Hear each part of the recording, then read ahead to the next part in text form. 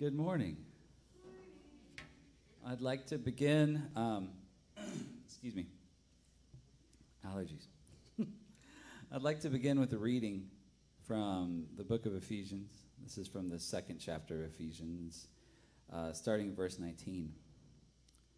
Paul, speaking to the church in Ephesus, said, "So then, you are no longer strangers and aliens, but you are fellow citizens with the saints and members of the household of God, built on the foundation of the apostles and prophets, Christ Jesus himself being the cornerstone, in whom the whole structure, being joined together, grows into a holy temple in the Lord. In him you also are being built together into a dwelling place for God by the Spirit." Will you please stand and let's lift our voices together.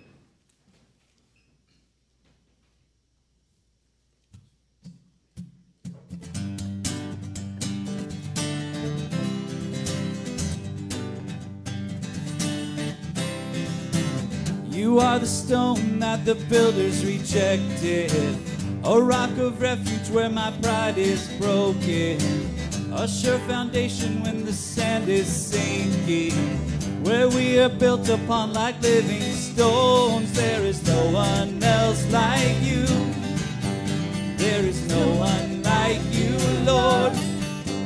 There is no one else like you. Son of man and Son of God, Son of man and Son of God. When from the cross you to the depths descended, the hosts of hell conspired to make you captive. But every chain of sin and death you've broken, and triumphed over by your mighty power. There is no one else like you. There's no one like you, Lord. There is no one else like you. Son of man and Son of God, Son of man and Son of God. I want to run the race you set before me, even to share in the suffering of the cross, that I might gain the prize for which you called me, to be with you, Son of man, Son of God, to be with you, Son of man, Son of God. Then from the earth you to the heights ascended, where you are seated at your Father's right hand, forever pleading for the souls you captured, forever purging as you call us home. There is no one else like you. There is no one like you, Lord. There is no one else like you. Son of man and Son of God, Son of man and Son of God, Son of man and Son of God.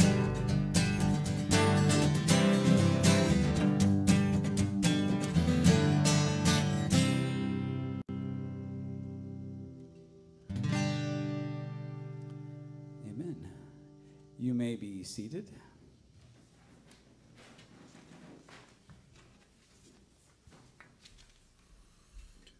Good morning. Welcome to March Forward Fellowship. Whether you're here in the building or at home, we welcome you. If there's anything that we can do for you, even if you don't belong to this church, we would appreciate you just letting us know so that we can help you in any way that we can. Some quick announcements, just some birthdays. Kim Edlin's having a birthday on July 4th. I don't know how you arranged that to have that same day as July 4th and the national holiday, but so when you get a chance, tell Kim happy birthday. Also, Bill and Jan Just, their anniversary is Thursday the 2nd. So if you get a chance just to send them an email or whatever, just to wish them happy anniversary. That's about all the announcements I have. Let's just go to the Lord in prayer. Dear Heavenly Father, we gather here today, and again, these are unique times, and we're doing things, and we're adjusting, and we're adapting, and we thank you. We thank you in the middle of all of this that you are who you are, and you've allowed us to be a part of your family. You've called us to be your kids, and we thank you for that. And so in the middle of these trying times, we lean on you even harder. We understand that you're still in charge, that with your grace and mercy, we will be able to persevere. And so, Lord, we just thank you as we gather here to celebrate you through our singing, our fellowship, and our study of your word, that you are who you are, and we're so grateful that you've invited us into your family. In Jesus' name, amen.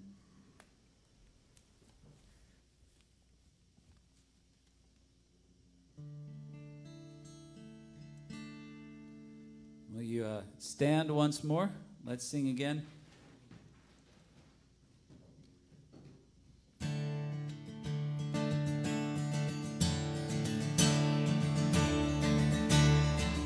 We are flesh of his flesh, bone of his bone. The Spirit has brought us together as one.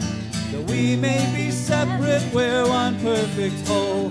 We are his body and he is our soul.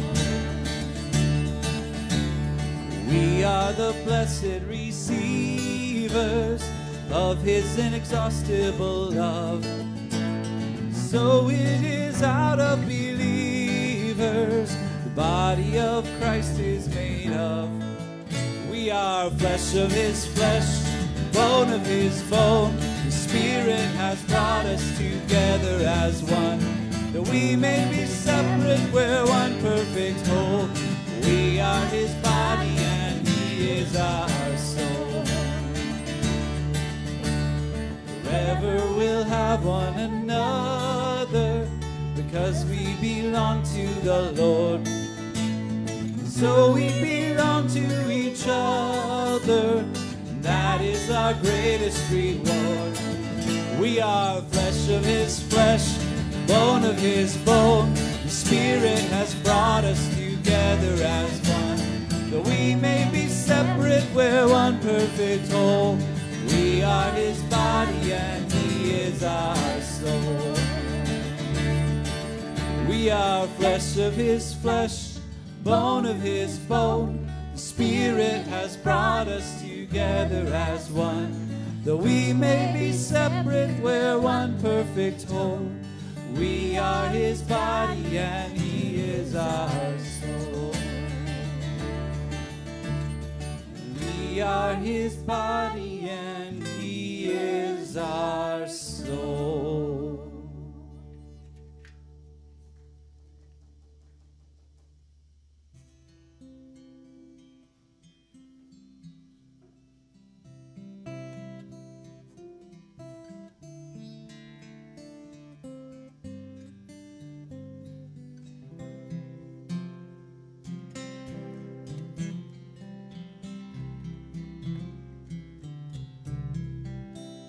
The church's one foundation is Jesus Christ her Lord.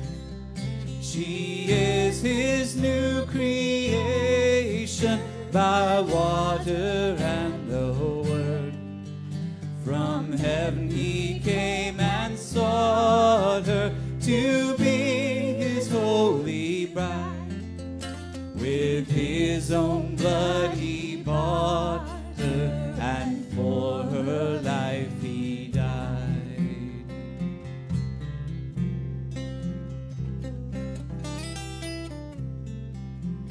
Elects from every nation, yet one o'er all the earth. Her charter of salvation, one Lord, one faith, one birth, one holy name she blesses, partakes one holy food, and to one hope she presses with every grace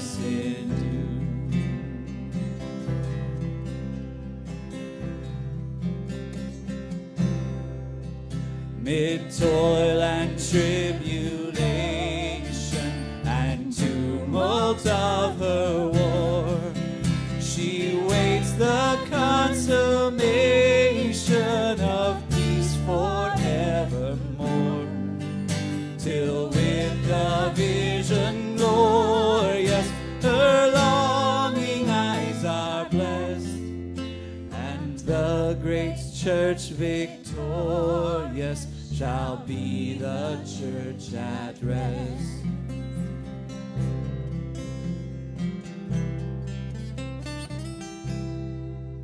Yet she on earth hath union with God the Three in One, and mystic sweet communion with those whose rest is won. Oh, happy ones and holy, Lord, give us grace that we, like them, the meek and lowly, on high may dwell with thee.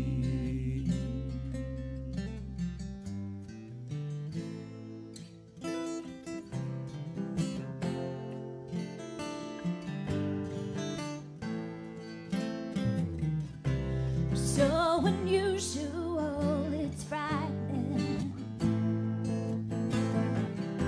You see right through the mess inside me. You call me out to pull me in. You tell me I can start again. And I don't need to keep on hiding. I'm fully known.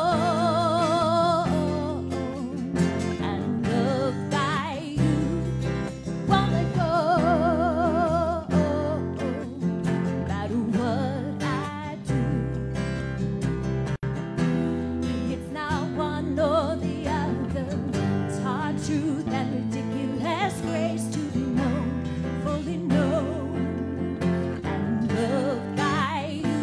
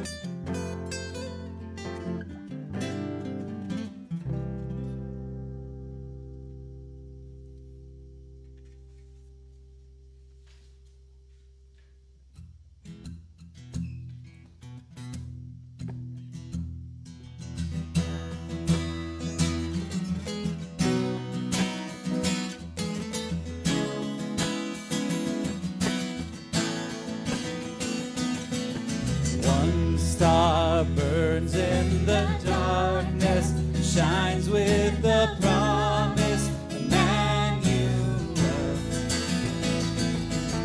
One child born in the stillness, living within us, Emmanuel. Singing glory, glory, let there be peace, let there be peace. Singing glory, glory, let there be peace. Let it start in me. One voice speaks for the voiceless, hope for the hopeless, Emmanuel. One love brings us together, now and forever, Emmanuel. Singing glory, glory, let there be peace, let there be peace. We're singing glory, glory, let there be peace. Let it start in me. Do not be afraid, His love is strong enough to save us. Nothing stands in the way, His love is strong enough to lead us. Do not be afraid, His love is strong enough to save us. Nothing stands in the way, His love is strong enough to lead us. We're singing glory, glory, let there be peace, let there be peace. Singing glory, glory, let there be peace. Let it start in me, let there be peace. Let it start in me. Let there be peace. Let it start in me.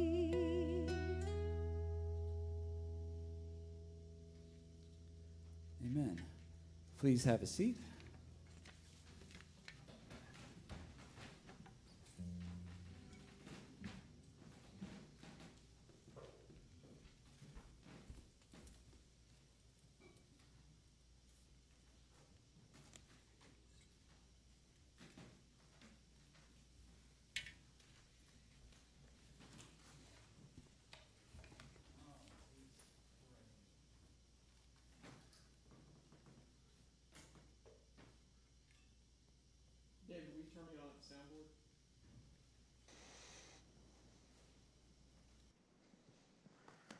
Good morning. It's great to have you all this morning. Great to see faces and not be preaching to pews. For those that are here, great to worship with you. For those that are at home, we are so glad you came to worship with us. For those that were with us last week, I apologize for sounding like Charlie Brown's teacher. We had some audio issues, and so we reshot the sermon. If you haven't watched it and would like to, it is on Facebook and YouTube. But we're going to get back into 1 Corinthians. This morning we're going to be in chapter 14. If you have your Bibles, turn to 1 Corinthians 14. We're going to continue our study on spiritual gifts. I want to start out talking about family. Family is the cornerstone, or is one of the cornerstones of this church. We love Jesus. We love to worship Him. We love missions, and we're a family.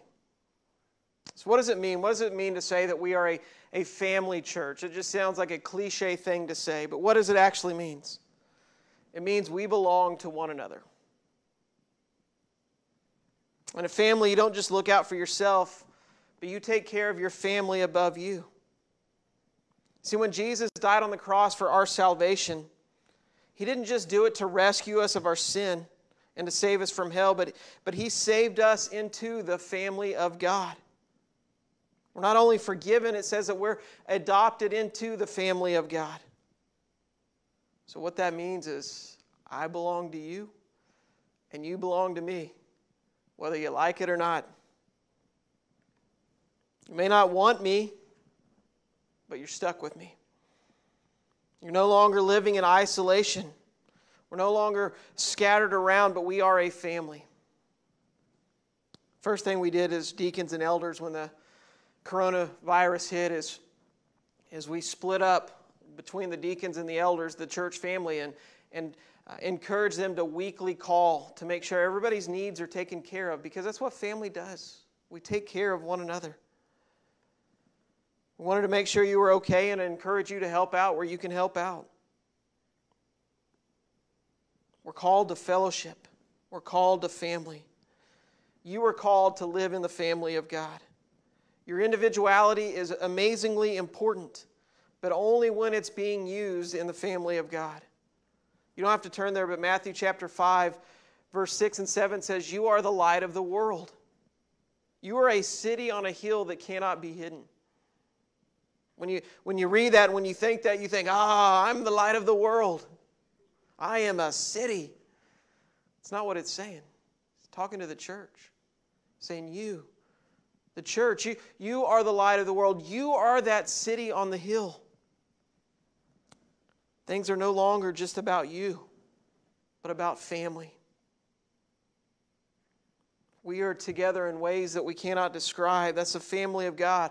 We're dysfunctional, absolutely, but we love one another and we care for one another.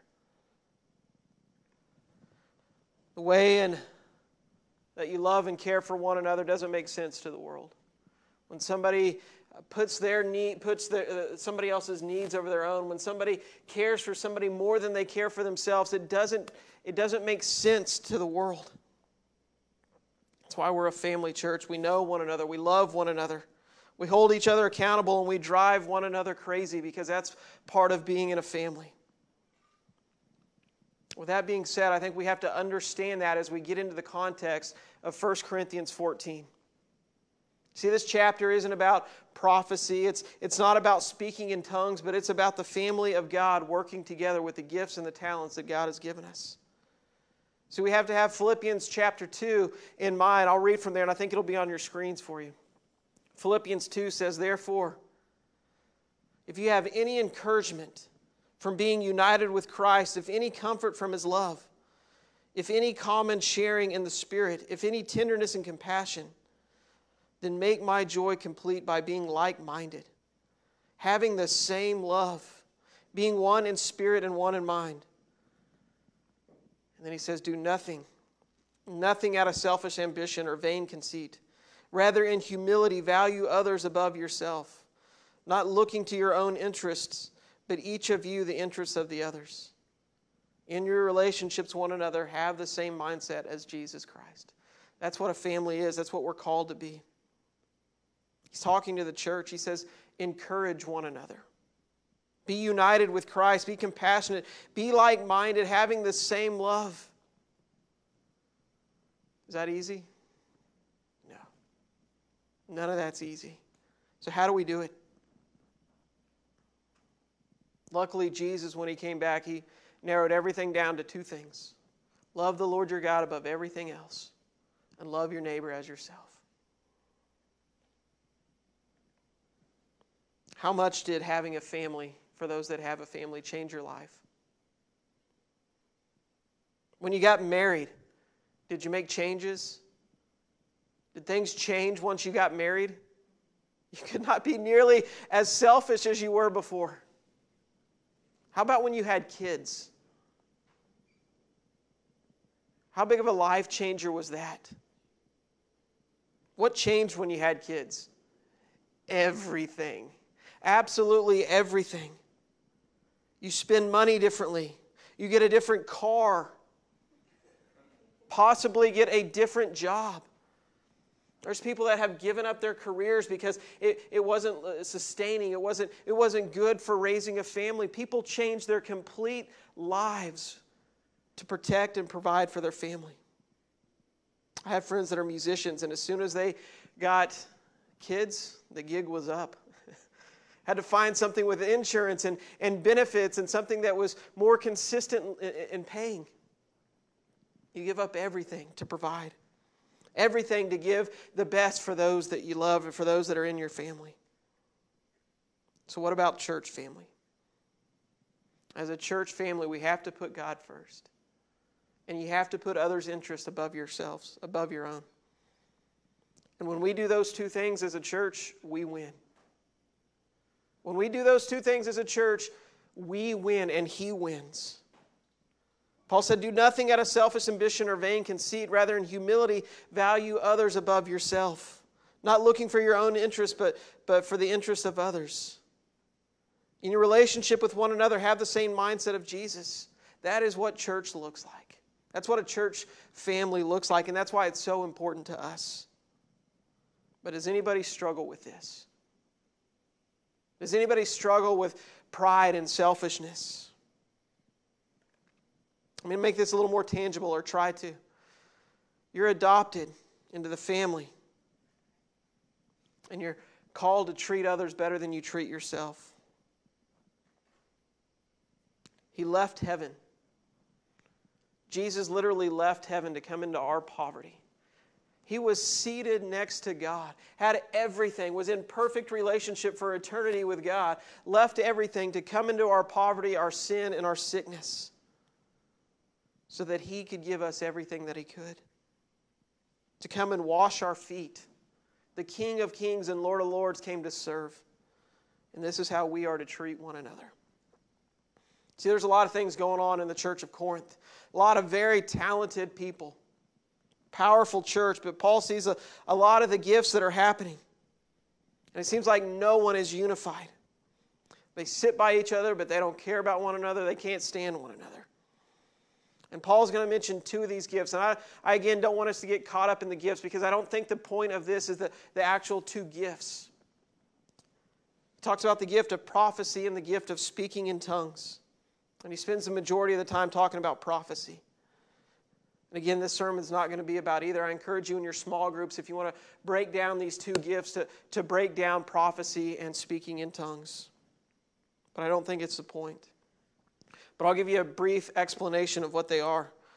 Explanation of tongues is a language between you and God that most don't understand. And it's done in worship. It's not a bad thing. In the New Testament church, speaking in tongues wasn't a bad thing, but people were not sharing what they were hearing from God. They weren't sharing what they were saying. There was not a translation. So for those that were in the church and saw somebody speaking in tongues, it was just all a big show. Seems if not all the time this happened in Corinth, the person involved shared nothing with the church of the experience that they had with God there. People that had this gift projected themselves as better, more gifted, because look at how intimate I worship God. It reminds me of that stupid fraternity handshake that people have. Like, let me shake your hand the way that only we know what's going on. Sorry if you're in a fraternity, I apologize. But not really. This gift of tongues was seen as elite in the church, over gifts like hospitality and education and serving and even prophecy. And it seems like there was a division in the church. So with that as a long backdrop, let's get into 1 Corinthians 14. If you have your Bibles, 1 Corinthians 14, we'll start with verse 1. 1 Corinthians 14:1, follow the way of love. What a great way to start this out. Follow the way of love and eagerly desire the gifts of the Spirit. Before Paul bashes the church for the way they're using their spiritual gifts, he first says, follow love and eagerly desire the gifts. Don't let what Paul's about to say make you think that gifts are a bad thing, that spiritual gifts are a bad thing. They're amazing. But we were never called to use them selfishly. They were never called to be on showcase. They were called to edify one another. So prophecy. What is prophecy? Telling the future, right? God told me this was going to happen. I told everybody, I warned them, and then it happened. Kind of. Prophecy is much deeper than that. Here's how I'm going to define it. When God speaks a truth into your life, whatever that truth is, but when He speaks a truth into your life and you go and you share that. This can be done in church on the stage. This can be done in your Sunday school rooms. This can be done in your small groups. It can be done in your grocery store, at your workplace, on the golf course. It can be done at school. If speaking a truth God communicated to you, Paul is saying, you might want the gift of tongues, and that's a great gift. But if you really want to make an impact, seek the gifts that edify one another, not just you. Some are probably listening this morning thinking, neither one of these two are my gifts, so I'm just going to zone out. Stay tuned. Stay tuned in. If you don't have the gift of encouragement, this doesn't mean permission to be a jerk to one another. If you don't have the gift of evangelism, it doesn't mean that you don't have to tell people about Jesus and what He's doing in your life. If your gift is not prophecy, you have to still know that we're called into a family, into a community where we speak truths into each other's lives. Paul said, follow the way of love and eagerly desire the gifts of the Spirit, especially prophecy. Paul's saying you need to share. What God is doing with you and in you and through you, don't keep that to yourself. Don't hesitate. Share your struggles, share your successes, and share how God is working in and through you. Verse 2. For anyone who speaks in tongues and does not speak to people but to God, which is a great thing. Indeed, no one understands them. They utter mysteries by the Spirit, in verse 3. But the one who prophesies speaks to people for their strengthening, encouraging, and comfort. Paul is saying, don't shy away from the gifts. But if you want to elevate a gift, if you want to pursue a gift, make sure it's one that edifies the family of God.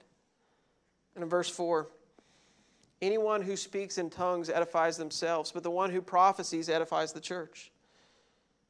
I would like every one of you to speak in tongues, but I would rather you have a prophecy. The one who prophesies is greater than the one who speaks in tongues unless someone interprets so that the church may be edified. The problem isn't the gift. The problem was the motivation behind the gift. And remember, the motivation behind everything we do is what? Love. If that's not the motivation, then you're missing the boat. If the motivation is, look at me, look how close me and God are, check this out, I'm going to show this to you, you need to be more like me, we have this. You're missing the boat. You're missing the point. Skip to verse 9. Paul says, so it is with you. Unless you speak intelligible words with your tongue, how will anybody know what you're saying? You'll just be speaking into the air.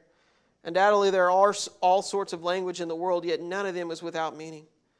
If then I do not grasp the meaning of what someone is saying, I am a foreigner to the speaker, and the speaker is a foreigner to me. So it is with you, since you are eager for the gifts of the Spirit, try to excel in those that build up the church. That's what family does.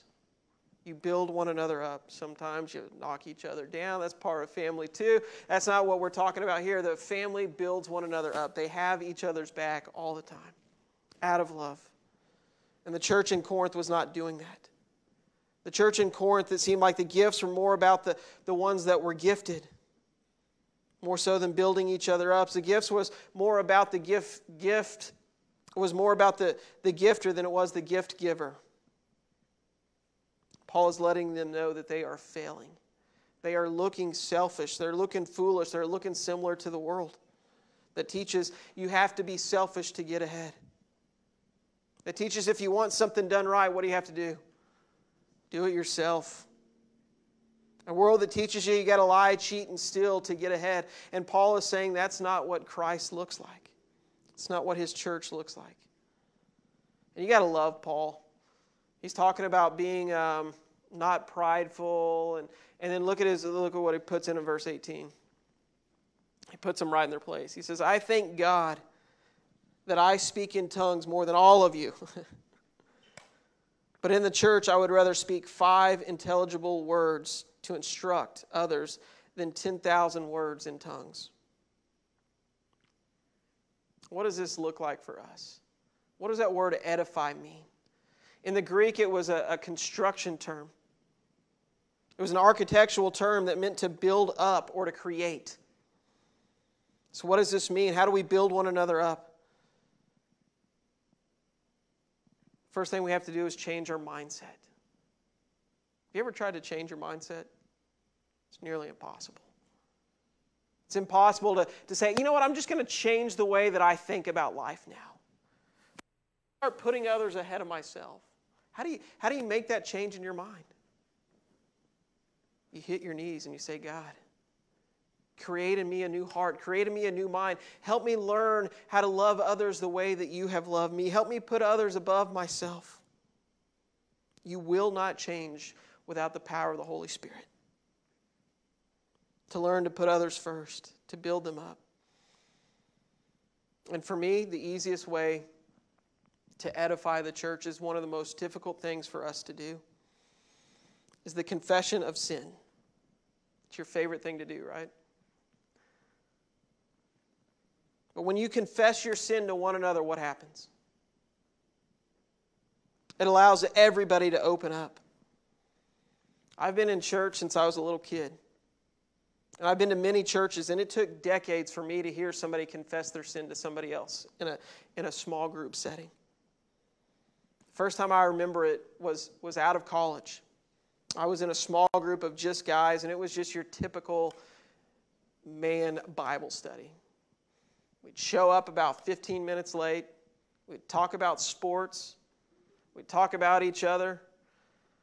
We had opened the book that we were all going through, and did you read this week? I forgot. Did you read this week? I forgot. Well, let's just skip the book part, and let's pray for one another and call it a day. That's what we did. And after we prayed for one another, one of the guys said, guys, I got something I got to share with you. And this was a very well-respected guy in our group. He said, I've had a pornography problem for a long time. And he just opened up. He said, I've been battling this for a really long time. And he said, I want you guys to pray for me and hold me accountable. And we all said, we'll do that. And we were about to leave, and another guy says, hey, I've really been struggling with this issue. And he digs into what he's been struggling with. He said, can you guys hold me accountable with that? We said, absolutely. And we're about to leave, and another guy said, guys, I've got to get this off my heart. And he shared. And it was amazing. That group was so tight-knitted. We didn't tell anybody's stories. We kept it to ourselves. But we knew that we had each other's backs. We prayed for one another. We shared with one another. And that group completely was edified and uplifted because of one person sharing the struggles that they were going through.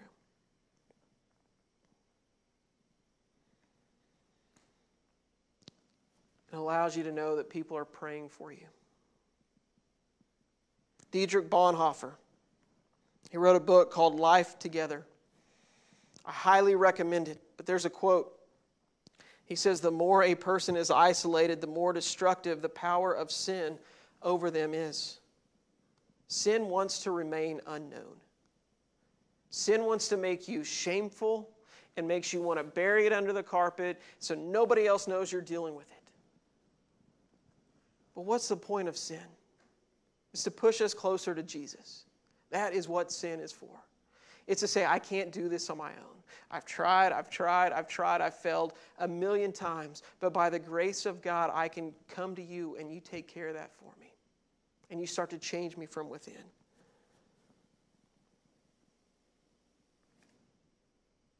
I believe when sin is exposed, when it is confessed, it loses its power. And it belongs to a sense of community. In that guys group that I still talk with today, we still have that bond that we shared our struggles with one another and had each other's backs. That's family. What does the Bible say? The root of all sin is pride. Our pride. I run my own life. I follow my own laws and my own rules. My hatred, my desires are under my control. That's what pride says. And the reason, honestly, we don't confess sins to one another, the bottom line is we care more about ourselves than we do others. If we care more about ourselves than we do others, that's where pride comes in. We care more about our image than we do redemption and healing. Because confession of sin isn't only healing to you, it's healing to the family. Want to edify the church? I encourage you to let your guard down. Share your struggles with one another. Share your successes with one another. I told you this sermon wasn't about prophecy or speaking in tongues. It's about edifying the church. It's about edifying the family of God. That's Paul's point here. His point isn't to get into this theology about speaking in tongues. It's about taking care of the family. It's about edifying the family. I've probably never been more involved in a Bible study that does that than in our marriage group. The very first time we met, everybody was like an open door. The very first time the marriage group got together, we started up this where we were going to share a testimony. One person would share their story. We called it testimony, but their story. Their ups and their downs in life, their family, their marriage, their kids, the struggle of everything, and the successes that they've had, and their relationship with God. And from week one, I think every single person in the room was in tears. It takes a lot of putting others first to reveal yourself. So what are practical ways we can edify and uplift the church, that we can edify the family of God? So 1, be vulnerable. 2, encourage. Encourage one another. And 3, use your gift. Paul is saying we have these gifts. Use them. Use them not for yourself, but use them to edify and uplift the church. Don't be shy. Don't wait for the perfect time. Find out what you are good at. Find out where God blesses you, and get in the fight.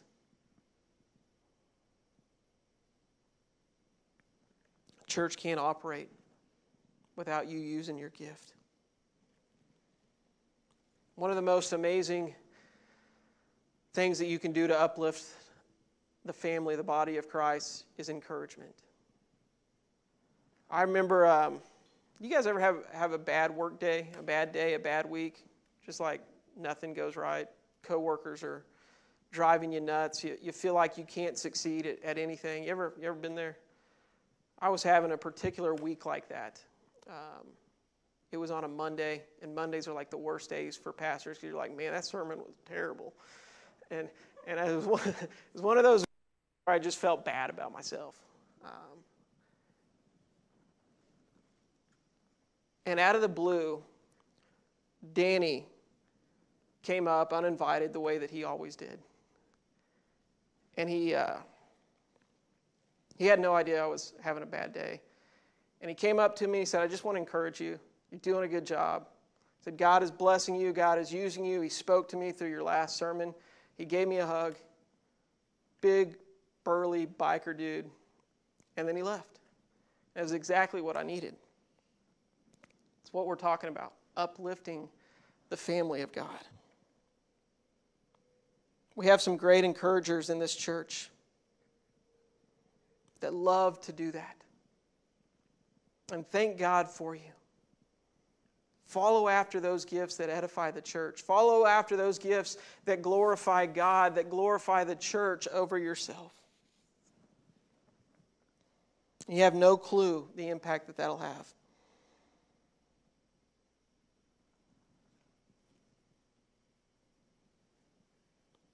I want to end with this.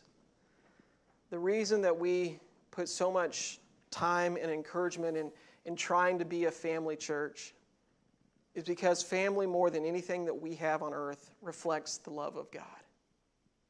There's nothing more important that we can do as believers than to reflect God's love. Most people, when they think about love, clearly not everybody, but most people, when they think about love, they think about a family member and the way that they are loved through them. Whether it's the love of a mother or father or of a sibling. And that's why family is important to us.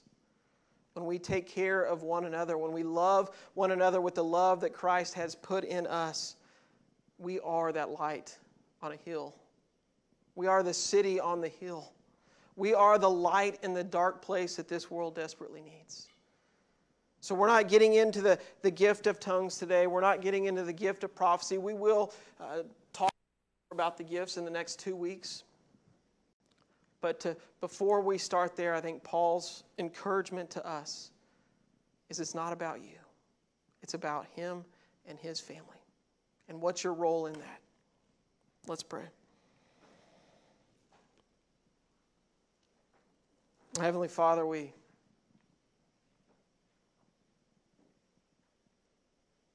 think as we sang this morning that we are fully loved by you. God, in a way that we can't even come close to comprehending.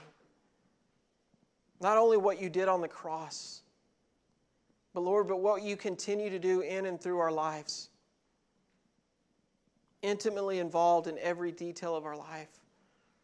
Lord, we're overwhelmed by that, and we thank you for that. Lord, I pray for those that don't know you. Lord, I pray that you speak to them, whether it's through us or through the family of God or through your creation, God. Speak to them and let them see the importance of family, the importance of love in a family, of protecting one another and having each other's backs.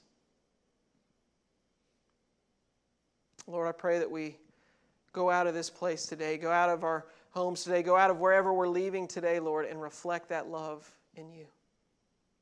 And we'll give you the glory for it. It's in your Son's name we pray. Amen. Let's close today by singing together again, Flesh of his flesh, the first verse and chorus. We are the blessed receivers of his inexhaustible love. And so it is out of believers the body of Christ is made of. We are the blessed receivers of his inexhaustible love. And so it is out of believers the body of Christ is made of. We are flesh of his flesh, bone of his bone. The Spirit has brought us together as one. Though we may be separate, we're one perfect whole. We are his body and he is our soul. We are his body. We are his body and he is our soul. Go in peace.